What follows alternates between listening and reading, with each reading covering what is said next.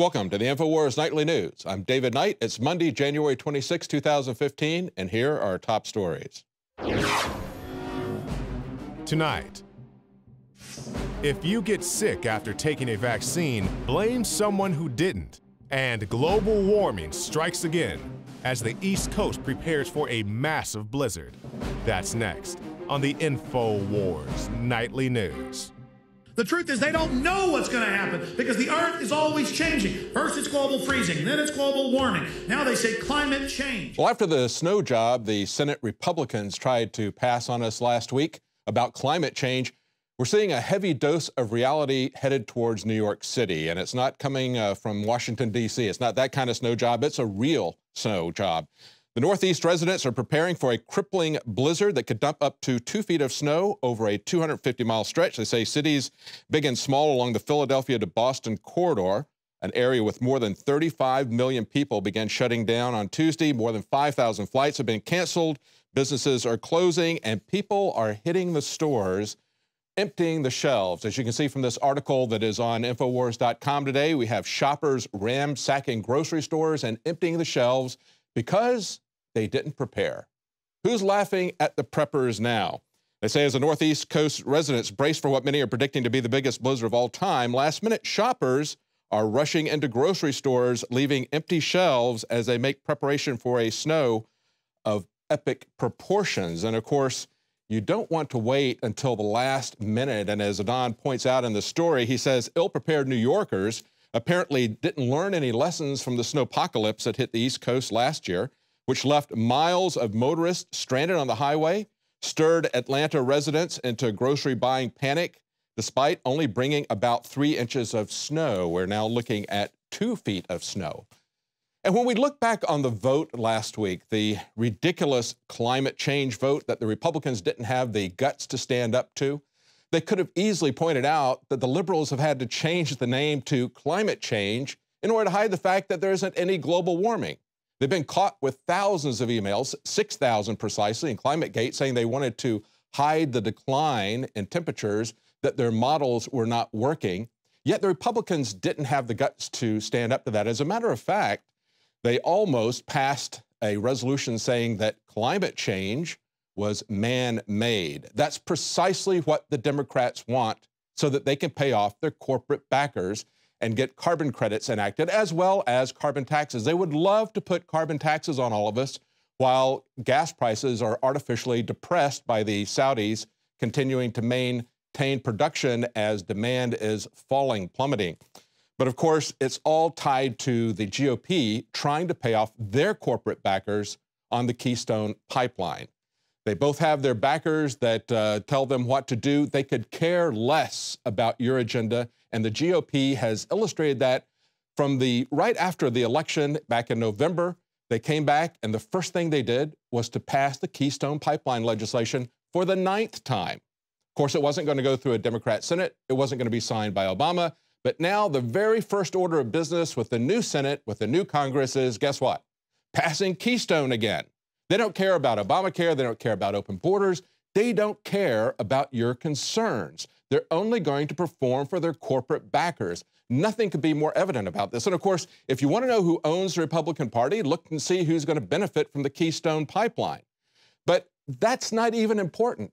The fact is that they are for sale to the corporate bidders, and they're going to do their bidding when they get to Congress. And of course, no matter what kind of procedural tricks McConnell uses, no matter how much he angers the Democrats, he's not going to get them to vote for the Keystone bill unless he agrees to help them with their corporate sponsors. It's like back in the days of Reagan and Tip O'Neill. You vote for my spending increase, I'll vote for your spending increase. This is about an increase of control, an increase of revenue for their corporate backers. And of course, the Democrats are trying to make the case for climate change so that they can get carbon credits sent to their sponsors, an indulgence to allow you to use energy that's paid to private corporations, as well as carbon taxes. Look at what they were telling us just a year ago. It was the New York Times, of all people, saying the end of snow. Well, they haven't seen the end of snow. They had a climatologist that was saying, we're not even going to be able to hold Olympic Games by the end of the century because we're going to rise 7 degrees in temperature. Hasn't happened. It's not a trend that they can point to. Exactly the opposite has happened. And of course, Al Gore said that the polar ice caps were going to be melted by 2013. That hasn't happened either. He's still trying to find a way to make you pay for everything that you do and everything that you produce, to pay him an indulgence. Now, as we see the snow job that's coming on climate change, you understand there's a snow job that's been sold to us about the surveillance state. And at the heart of that is Google. We're going to look at both the past and the future of Google, and a story from today's headlines that gives us an insight into their close collaboration with the surveillance state. Now, it was just last week that we talked about Google's Aaron Schmidt at Davos saying that he saw the end of the internet. That was the way the headlines read in the mainstream media. But of course, Paul Joseph Watson got it right when he says he's really greasing the skids for an internet brain chip. He pointed out they asked if such a system would be vulnerable to government surveillance, and a fellow named Huffman glibly responded that people should just trust Google. Yeah, you should just trust them. Don't be concerned about what they're going to do. They've proven themselves so trustworthy, haven't they? Well, not in today's headlines. We're going to see that they've turned over a lot of information. Of course, we know they've been a part of the PRISM program with the government, but they've been deeply embedded for decades with the CIA, with the surveillance state. There was an excellent article that was written by Medium.com. You'll find it on INFOWARS.com. It came out this weekend, talking about how the CIA made Google. Here's a subtitle: Inside the Secret Network Behind Mass Surveillance, Endless War, and Skynet. And they point out that, of course, this goes back to the Highland Forum, In-Q-Tel, which is the venture capital arm of the CIA, and direct funding from DARPA, NASA, and the NSA. This is something that's been going on for 20 years. It's a very lengthy article. We don't have time to go into all the details, but you should take a look at it and understand where Google is coming out. Today, we see the results of that. We see where they're headed in the future with the brain implant chips that, of course, we just need to trust Google. They would never misuse that power that they would have. We see where they're coming from, a creation, a collaboration with the U.S. surveillance state.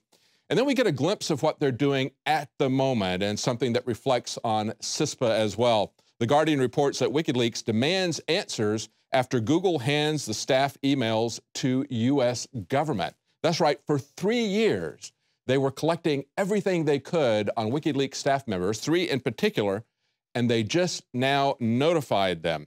WikiLeaks said it is astonished and disturbed that Google waited more than 2.5 years to notify its subscribers, potentially depriving them of their ability to protect their rights to privacy, association, and freedom from illegal searches. And one of the people at WikiLeaks had this quote. She said, "Knowing that the FBI read the words I wrote to console my mother over a death in the family makes me feel sick." That's one aspect that people who say they really don't care if the government looks at all of their emails, that's one aspect they should think of. Don't you have any self-respect? Don't you have anything that is private that you don't feel like goons in the central government ought to be pawing over your personal private matters? Don't you have any self-respect? That's all I can say to the people who think that the surveillance state doesn't matter, that we need this in order to catch criminals. We need blanket surveillance, which we're getting. Now, she also accused Google of helping the U.S. government conceal, quote, the invasion of privacy into a British journalist's personal emails. Neither Google nor the U.S. government are living up to their own laws or rhetoric in privacy or in press protection, she said. Well, of course, that's the whole point of CISPA. See, they've been doing this for a very long time. They've been working with the NSA, the CIA since their inception. They've been spying on us in a dragnet way. And of course, this is to protect them and companies like cell phone companies, internet service providers who have been collaborators, who have been government snitches. It is to protect them for what they call intelligence sharing.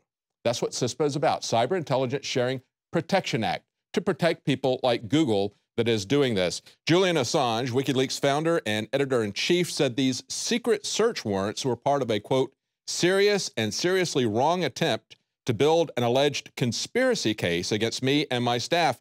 He said the real conspiracy was Google rolling over yet again to help the U.S. government violate the Constitution by taking over journalists' private emails in response to give us everything warrants. And he also pointed out that it stands in stark contrast to what Twitter did. Twitter fought and blocked these same kind of requests from the U.S. government. But of course, Not in the case of Google. That's why the government designed and built it in the first place. Now, it's interesting as we look at the internet, which was created by the government, by DARPA as a DARPA project, the unintended consequences of their surveillance state. Of course, when they watch us and they create the mechanism to watch us, we also have the ability to watch them and to understand what they're doing to a much greater degree. We see this report from INFOWARS. Sheriffs want a popular police tracking app disabled. This is an app where you go back and you look to see where the police are. It's called Waze. Sheriffs are campaigning to pressure Google to turn off a feature on its Waze traffic software that warns drivers when police are nearby. They say one of the technology industry's most popular mobile apps could put officers' lives in danger from would-be police killers who can find where their targets are parked. Look, they're not under any danger. This is something that's been done millions of times all across the world. There's not a single incident to establish this, and yet in their paranoia, they want to shut it down. They point out that Waze was purchased by Google for nearly $1 billion in 2013. Of course, if you don't know what this app is, it's a GPS navigation social networking app. They have 50 million users in 200 countries that use this free service for real-time traffic guidance and warnings about nearby congestion, car accidents, speed traps, or traffic cameras. Of course, that's why people are using Waze, primarily to look for speed traps. Maybe these sheriffs ought to take a look at the example of the New York City police, who, when they got angry at City Hall, said, "We're not going to unnecessarily ticket and arrest people in order to make revenue for you." That's the real story. Now, stay with us. Right after the break, we're going to ask if maybe mosquitoes ought to become the mascot of governments, and we're going to look at the panic about the Disneyland measles outbreak. Stay with us. We'll be right back. Every year we make resolutions to lose weight and get in shape. And the truth is, it's hard, even with diet and exercise, because of toxic food in our environment that is stressing our bodies more than ever before. Working with experts in nutrition and biochemistry, I found that super high-quality nutraceuticals, in addition to my diet and exercise, were the answers that synergistically worked. I could see the drastic changes every day with the amount of weight I've lost, my increased stamina, and more of a twinkle in my eye. That's why we are now so excited to launch the INFOWARS Life Resolution Pack, combining 3 essential formulations: oxygen-based cleanser Oxy Powder, the Secret 12 bioavailable vitamin B12, and your choice of super female or super male vitality. Now all available at a discounted price to you and your family to bring in the new year and make 2015 a true success. That's InfoWarsLife.com or 888-253-3139. 2015 is the year to do it, and it all starts at InfoWarsLife.com.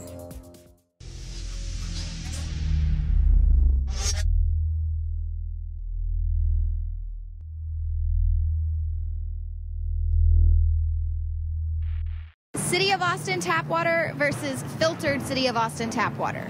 I can taste dirt in it. God knows what's in this. This has an aftertaste. Tastes like Austin water? Yeah, it does. Ugh. These people just sampled City of Austin tap water straight from the faucet. Next, we had them try a sample of tap water filtered through the ProPure G2.0 filtration system. High quality H2O. That one is better. Tastes like nothing. Yep, I know what good water tastes like. It's good water. Most tap water contains added substances like fluoride, chlorine, Monsanto's deadly pesticide, glyphosate, and many others. Studies prove that these substances are linked to an assortment of major health issues, including tooth decay, lowered IQ, and even cancer. It tastes like you're drinking out of the lake when you're drinking tap water. Yeah, it has that processed flavor to it. The ProPure G2.0 filtration system removes these deadly substances and many more, leaving only fresh-tasting, deliciously clean water. Okay, this is very tasty. It's good water. Refreshing. It's good. Go to InfoWarsStore.com today. Use promo code WATER and save 10% off your ProPure purchase. Again, that's InfoWarsStore.com or call 1-888-253-3139.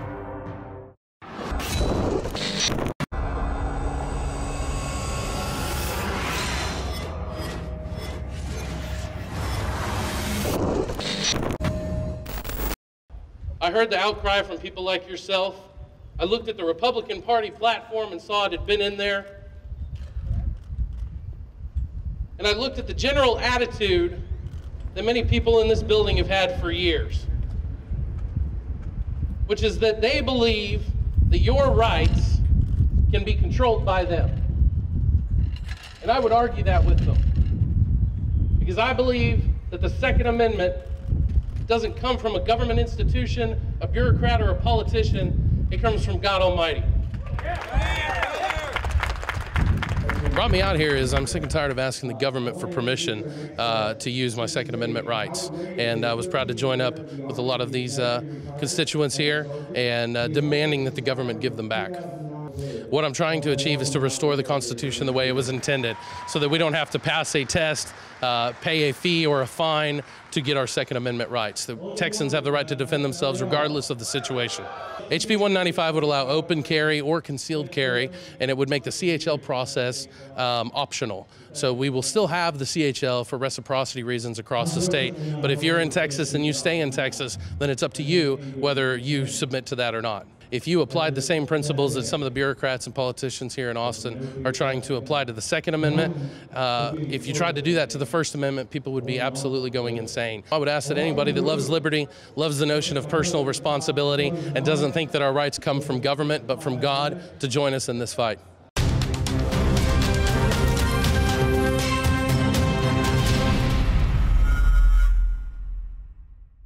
Sold out for weeks due to the difficult and extensive proprietary process behind its creation, the exclusive INFOWARS Life Secret 12 formulation is now back in stock in the last limited shipment of 2014. The most bioactive form that has been created with our proprietary process. This ultra-clean vitamin B12 nutraceutical has been carefully crafted and developed over the last 2 years and is based on cellular science of how your body actively absorbs essential nutrients. Secret 12 is taken by mouth, right on the tongue, and then swallowed. No needles, no injections. Vitamin B12 deficiency is linked to scores of serious problems. And Secret 12 is a fusion of 2 organic, proprietary forms of vitamin B12, bringing you a true nutraceutical quality vitamin B12. Secret 12. Secret 12 is an excellent Christmas gift and is tailor-made to boost your New Year's resolutions. Supplies of Secret 12 are very limited. Secure yours today at InfoWarsLife.com or by calling toll-free 888-253-3139.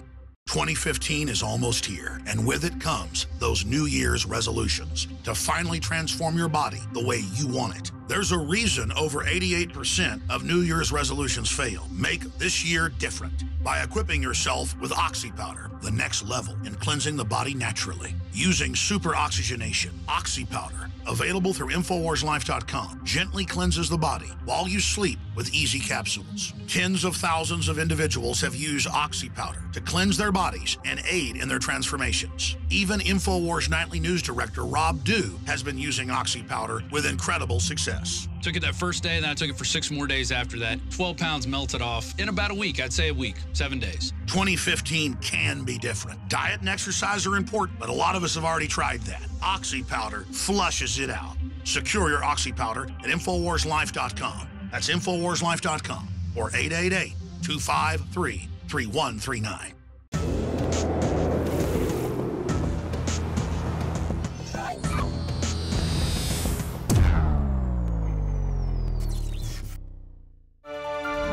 Well, governments are fond of using predators as symbols of their government. Think about the American eagle or the Russian bear. Maybe a better symbol might be the mosquito. Going back to the Declaration of Independence, Thomas Jefferson talked about a government that sent out swarms of officers to harass our people and eat out their substance.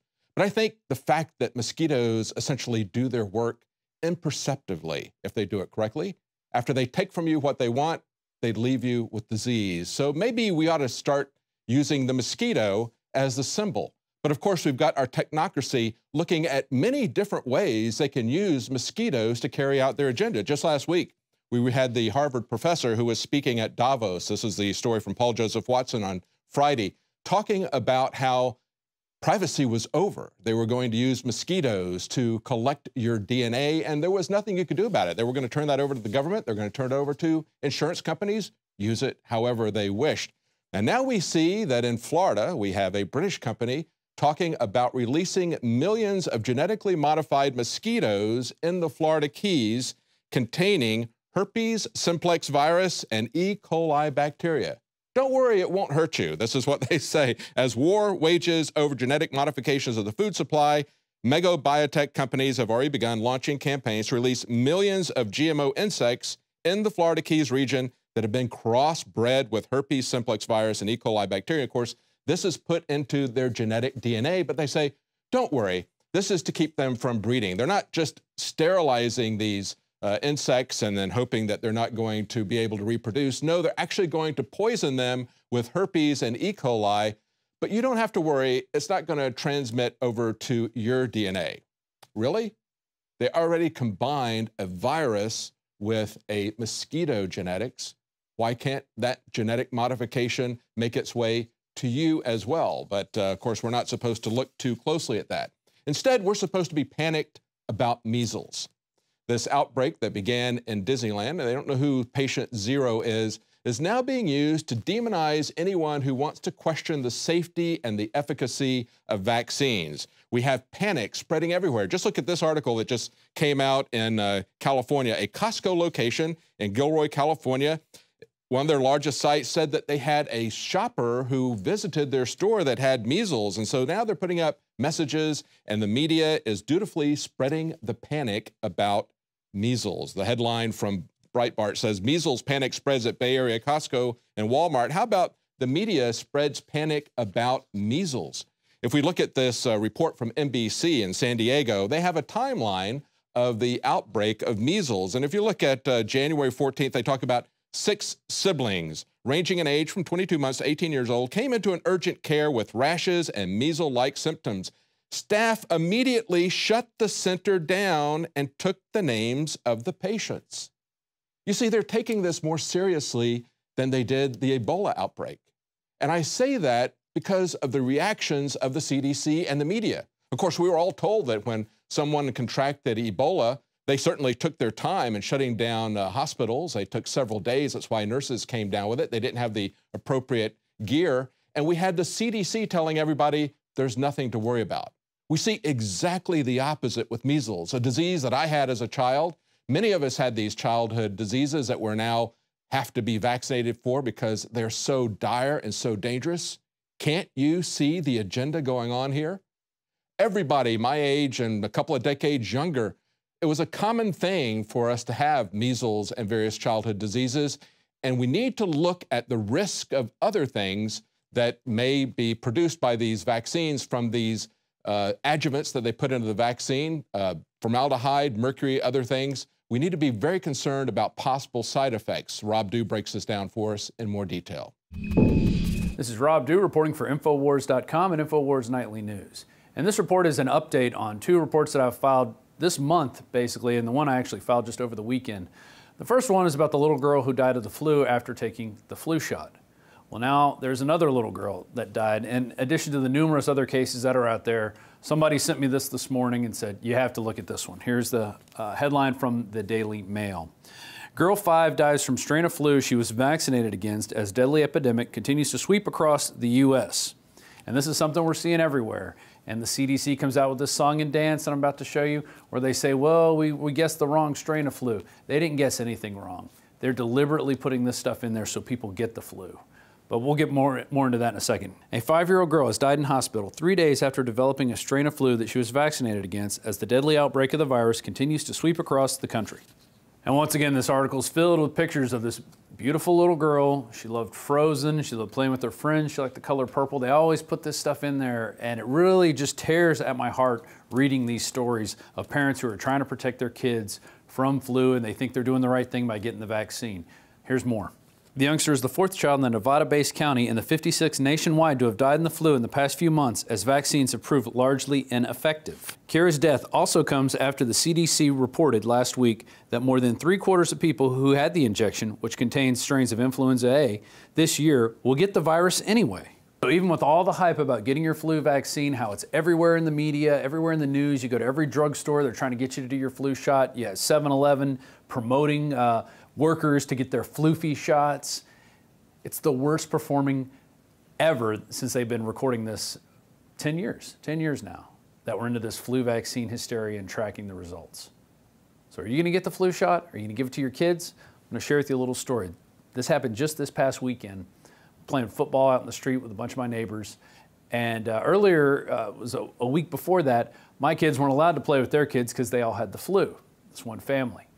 And in talking, they said, oh yeah, well, we got all our flu shot injections and we still got it. And then another neighbor from across the street says they all had their flu shots and 3 out of the 4 got the flu.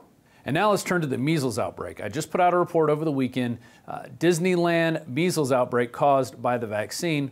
And I went through the statistics and the LA Times article saying that 5 people had gotten it that were vaccinated. 2 out of the 5 workers that were vaccinated got the disease, and that's only the ones that they tested. Well, now we got one more. Measles outbreak traced to Disneyland continues to grow. At least 85 cases are now confirmed in 7 states. Alaska health officials are closely monitoring 1-year-old Rivki Webb after she tested positive for measles this week. Her mother, Emily, said the family had just returned from a visit to Southern California. Rivki had also just received the measles vaccine. And then you get to the end of this CBS News article, and you got a quote from the mother who says, I want people to be aware and to vaccinate their kids, said Emily Webb, because the whole reason that she got sick in the first place was because people don't vaccinate. Well, if you vaccinated your kid, then she should be protected from the virus, right? And isn't that the whole reason they tell you to get these and that they're safe and effective? Well, then your daughter gets it after she'd been vaccinated. And I read in the insert, in 3 different spots, it says you could get measles or a measles-like rash in the insert as one of the side effects. Yet people still continue to do it because they don't ask for these inserts. It's amazing, totally amazing. But here's Wired magazine. Why did vaccinated people get measles at Disneyland? Blame the unvaccinated. And this is medical arrogance at its finest right here. They claim because people aren't getting the vaccine that they're making the vaccinated people sick, which just defies logic because supposedly if you're vaccinated, you're protected from the disease. But that's not the case, and we find that time and time again. And it's hard to find these, and that's why we really make a big deal out of it when we do see it, when we see people admitted that, hey, they were vaccinated, but they still got the disease. We need to make note of this because they tell you time and time again that you should inject these foreign substances into your bodies and it's going to protect you.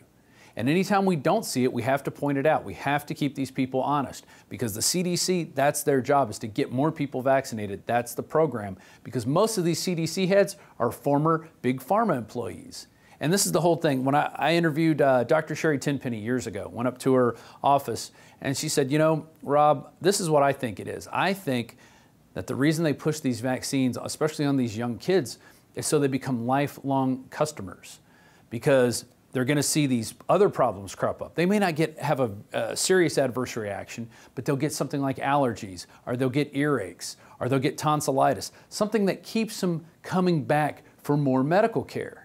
You really need to do the research on vaccinations, and we need to pressure these vaccine companies out there to do the obvious research. Let's look at all the problems. Let's not look at these carefully clinical studies that are paid for by the vaccine companies. Let's get some independent studies in there. Let's demand that our government do these independent studies. Let's demand that the CDC do these independent studies. Let's stop taking the vaccine companies' word that everything is safe and effective because it's not. We know it's not. And we can see these things time and time again. So it's time to start holding their feet to the fire and making them accountable for what they're doing. They have blanket immunity now. There's these vaccine courts that pay out the damages, but the vaccine companies never have to admit culpability. It's time to end stuff like this. If you like reports like these, please consider becoming a member of PrisonPlanet.tv. We're still running our biggest special ever. For $29.95, you can become a member of PrisonPlanet.tv for a whole year and share your username and password with up to 20 people. And remember, you got to work on your immune system. That is what's going to protect you from these diseases, not hocus pocus from the vaccine community, especially those out there who are profiting from making the vaccines themselves. Well, that's it for our news tonight. If you're watching us on Google, please subscribe to our channel. And if you're not a subscriber to Prison Planet TV, please consider subscribing there as well. We have our lowest price ever, $29.95. That's part of the year-end, year-beginning special that we run every year, but it's the lowest level it's ever been. And of course, extending to the most number of people we've ever extended that to. 20 people can use that membership. Join us tomorrow night at 7 Central, 8 p.m. Eastern.